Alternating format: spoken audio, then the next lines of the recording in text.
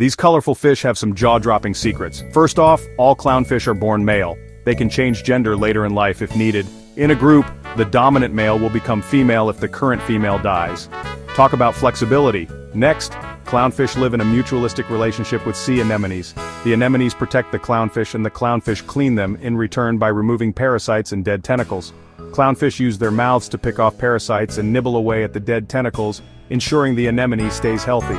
This cleaning process benefits both parties. The anemone gets a thorough cleaning which helps it thrive, and the clownfish get a safe place to live. That's teamwork. Oh, and clownfish can communicate by making popping and clicking sounds. They're not just silent swimmers. These sounds help them establish dominance and defend their territory. Did you know clownfish eggs hatch in about a week? The male clownfish guards them diligently, fanning them with his fins to provide oxygen and remove debris until they're ready to swim away.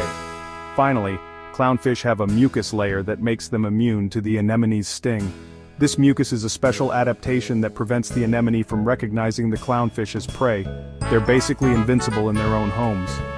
If you found these facts fascinating, don't forget to like, share, and subscribe for more amazing ocean secrets.